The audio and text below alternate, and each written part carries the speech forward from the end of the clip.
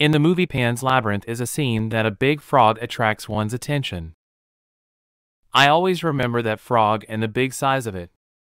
But it is better to know that frogs of this size once lived on Earth. This beach ball-sized giant frog, weighing 4.5 kilograms, stood 41 centimeters tall. What secrets does its 70-million-year-old giant fossilized form hold about the ecosystems of ancient Madagascar?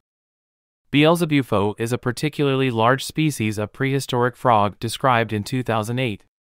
Common names assigned by the popular media include devil frog, devil toad, and the frog from hell. Fossils of Beelzebufo have been recovered from strata of the Maevarano Formation in Madagascar, dating to the Late Cretaceous period. It's assumed to have lived 66 to 70 million years ago. It is considered to be closely related to Baurubatrachus from the Late Cretaceous of Brazil, with both possibly being close relatives, though not members of, the extant South American frog family Ceratophryidae. The skull sutures are open in even the largest specimens of Beelzebufo, showing that it might have grown even bigger.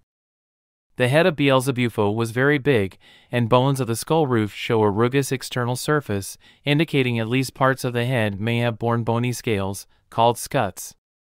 Beelzebufo most likely was a predator whose expansive mouth allowed it to eat relatively large prey, perhaps even juvenile dinosaurs. Bite force measurements from a growth series of Cranwell's horned frog suggest that the bite force of a large Beelzebufo skull with 15.4 centimeters may have been between 500 and 2,200 newtons. For the reference, the strongest known live bite force of the entire animal kingdom is the crocodile, specifically the saltwater crocodile, the highest recorded live bite of 16,460 newtons. If you need to know some deadly mushrooms, you can find them here. Like and subscribe for more content.